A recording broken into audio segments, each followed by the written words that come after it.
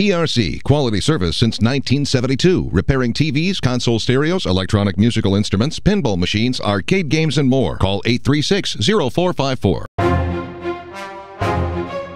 You've clicked on the Weather Xtreme video. I'm Brian Peters. Thanks for tuning in this morning. Let's take a look at the Skycam network. We've got lots of weather. Here is the Coleman view, and I'm afraid most of our views are going to look very similar. Here's the Gadsden view, although that's a little bit different because we got at least one little break in the clouds. And here's Clinton, and of course cloudy, and you can see a few raindrops on the lens. Our focus, of course, is Fay, and Fay is located over the Big Bend area, primarily in the vicinity of Apalachicola this morning. The upper level pattern is rather weak, and that means Fay is going to be sticking around for a couple, 3 days, but giving the southeast something we desperately need, and that is a darn good soaking. Temperatures across the U.S. are fairly warm, cool in the northwestern United States and the northern Rockies, still quite warm in the southwest. A little closer to home, from the surface map, you can see the airflow as you look at the wind barbs here, and a lot of places reporting winds on the order of 15 to 25 miles an hour with gusts around 30, and that good deal of rain.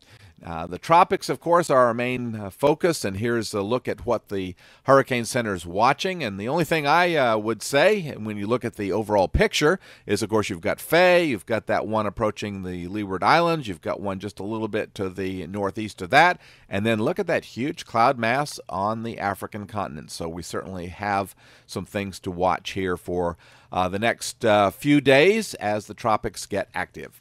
Sea surface temperatures in the northern Gulf are still fairly warm, and here's a view of Fay, and this is the infrared picture, and this is an hour or so old.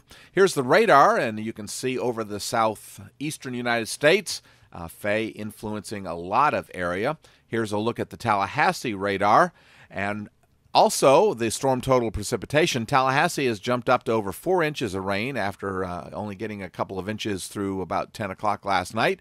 And you can see some of the rainfall totals are fairly high, on the order of 8 to 10 inches. And here's a look at the Birmingham radar, and you can see that we're getting a little bit of rain, but mostly sprinkles. Now, where's Fay headed? Well, this is the computer model plot, and that's a look at all of the different models. You can see kind of a mess there, but it looks like it'll go into southern Mississippi and then stall and then finally head off to the northeast. Now, behind that, and here's, by the way, here's the National Hurricane Center's official track. Now, behind that is the next one approaching the Leeward Islands, Lesser Antilles, and that looks like that's going to be a Caribbean storm. And then behind that, we have another one that is, if it develops at all, is going to stay on a little more northward track. Now, QPF-wise, it looks like they're still forecasting on the order of 21 inches, now in the vicinity of and just north of Pensacola, and that puts a pretty tight gradient across north-central Alabama with as much as 5 to 8 inches. And that is probably not out of the questions when you consider that Fay will be sticking around for the next several days. Now, the Storm Protection Center has outlooked a fairly large area of southeast Alabama, northern Florida, and southern Georgia for a slight risk of severe weather today. And a lot of that, of course, is going to depend on how many breaks in the clouds we get and what kind of heating we get. All right, let's go to the 06Z GFS model run. And there's Fay, and this is the surface pattern for today at midday. And there's the surface pattern for tomorrow. Fay is going to chug along steadily into southern Mississippi by Sunday. But by Monday, you can see that the pressure pattern showing that not much motion to Fay. As a matter of fact, not much motion even through Tuesday, although Fay begins to edge off to the northeast on Tuesday, located in the vicinity of Tuscaloosa.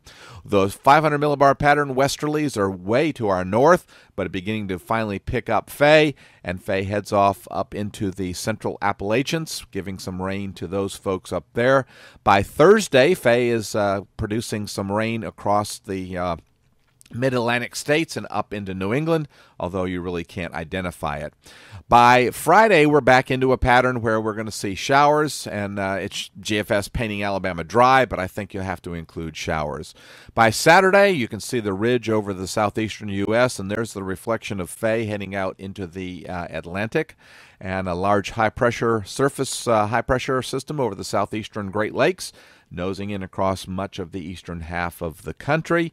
And then by Sunday, the 31st of August, there we go, large ridge and just air mass showers and thunderstorms. All right, let's go out into Voodoo Land.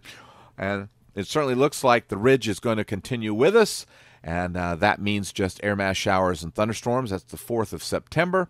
And then finally, as we get out into the very end, 372 hours, looks like the GFS is sharpening the pattern up quite a lot as the westerlies dive down into the eastern half of the country.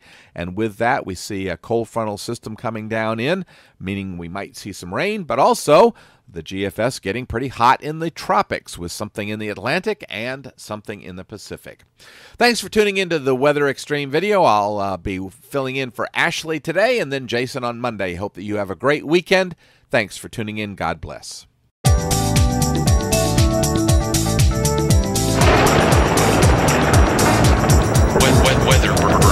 Weather.